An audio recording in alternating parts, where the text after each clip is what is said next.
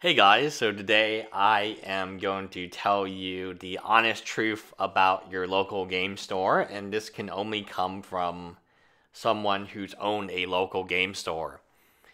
There is almost no way to make any money unless you are one of the bigger vendors like Channel Fireball or Rudy, or that you're selling in such volume that your price point, you can deliver a lower price point to your customer, or your customer is willing to pay a higher price for the same item, like a Card Kingdom, for instance, based on your brand or reliability and any sponsorships you do.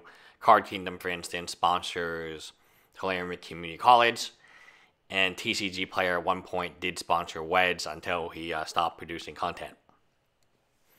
Now, on to the issue of your local game store. The math of it, once I look at the numbers, and it's no longer emotional. So I wanted to open a Magic store because I've always wanted to have a Magic or anime store. Now, we did carry Pokemon, Yu-Gi-Oh, Frozen 2, Disney products, Legos was a really big hit, and K-pop and pluses. So each of these categories outperformed Magic the Gathering cards, with the exception of Yu-Gi-Oh.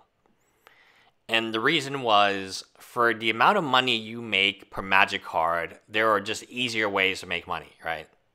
So, for instance, if you sold a Lego set, you're selling it to parents. The parents want to take the Lego set home and build it with their kid or have their kid build it. They're not going to open the Lego set and build it in your store. Now, Friday Night Magic was a big loss leader for us, but you might say, oh, you're going to take the loss because you want to drive the traffic and build a community and get your name out there.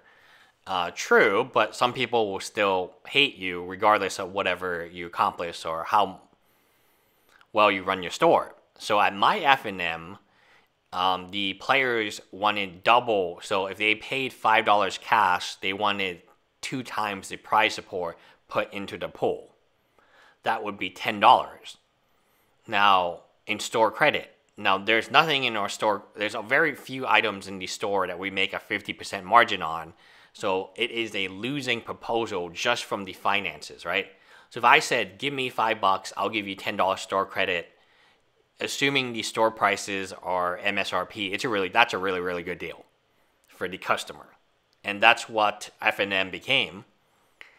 To be competitive. So if you wanted a turnout of 8 people or 10 people or even 12 people, that's the only way to do it at my location. Now, my location has some issues, which I'm not going to go into. There's definitely mistakes made on my part. And the failure of the company, it falls on me because I'm the 100% owner of the company. No one else owned the company. And even if people made decisions, those decisions could have been usurped by my decision making because I own the company. So there's no one to blame for it failing, or it didn't fail in terms of like what you would naturally think of failing, like it ran out of money. It failed in terms of it didn't make as much money as I expected. I gave it about a year to be self-running. And because it was not self-running, I had to put my own time into it, which my time, is very, very valuable, because I consult at a very high rate. My lawyer charges me $800 an hour, so it's not like I can work for $10, $15 or $15 an hour at my own store, right, to even afford an hour of my lawyer's time. So it wasn't a failure in terms of, I wanted, in 1 year, what was my plan? I'm going to tell you finally what the blanking plan was, because I had a business plan, and it was for the store to be self-running, meaning I could spend maybe less than 5 hours a week at the store. The stores would have the right employees. They would have employees who could sell online. They have employees who can generate content. They have employees who can do inventory or train. I mean, I thought a year would be enough to find these employees and train them, right? And then I wouldn't have to touch it. It would be as people call it, passive income. There was no way in blank that it would ever become that. And I don't think any store can ever become a passive income without the owner taking especially a store of that size, a very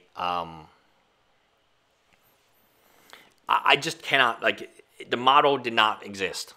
The business model that I based my store on, it became pretty clear, apparent that this was not going to happen, based on the employees, and honestly, based on all the things that were missing. So, back to the point of this video is your store owner is in a lot of trouble right now. And if you can support that store, I would recommend you supporting the store. Now, I know a lot of you guys may not have much money, but my gosh, like I had no idea owning a store. I had no idea owning a store would be even remotely close to the experience I had. It was awful. It was beyond terrible. It was something like it was a waking and living nightmare. It was a waking and living nightmare.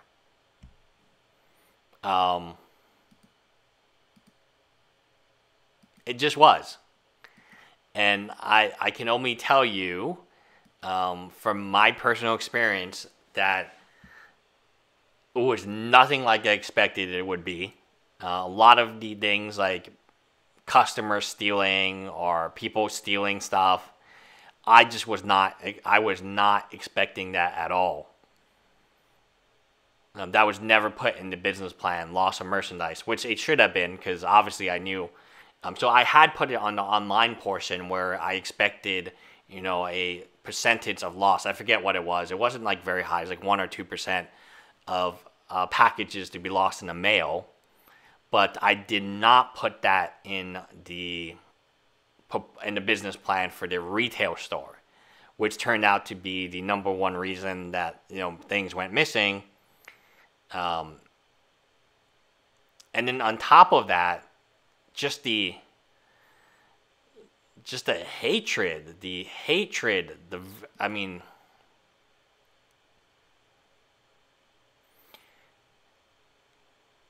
just how much they hate you. And people that have never been to your store, who have never ordered online, people who leave you 1-star reviews, people who leave you 1-star review if they don't receive it. I don't even know how to put it in words. Like, I truly don't even know how I can explain this. Except it was scary.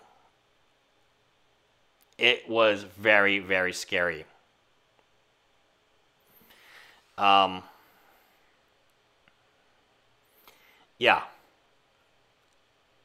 I don't talk too much about this, but there were a lot of really creepy people who demanded X and Y and Z, who demanded free merchandise, who demanded this, who demanded that. And I don't know, like, it's just so crazy to me that that if something is slightly late, they want it for free. Or if something is slightly gets damaged in shipping, they now want a full refund. And that's exactly what this guy is experiencing. He's experiencing something that is out of a nightmare, which is out of my nightmare, which is out of every local game store's nightmare. Where the customer is not behaving in a reasonable way. The customer is not behaving logically.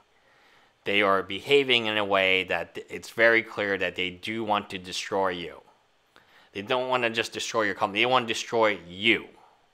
They want to make sure that your business fails. They want to make sure that you don't have any money left. They want to steal from you. They want to cheat you. They want to scam you.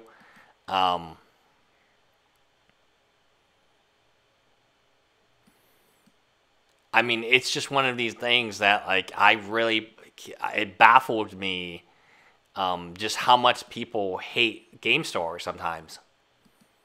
that they've never been to, just because someone posted in Reddit X, Y, and Z. I don't know. It definitely is quite scary.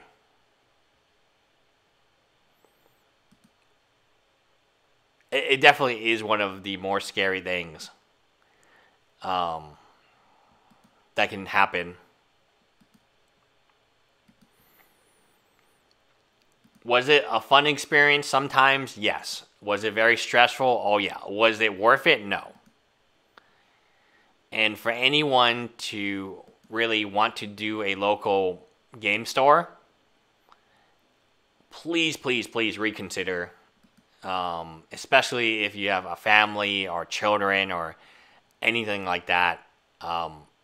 Reconsider, because it's probably not worth it. Bye, guys.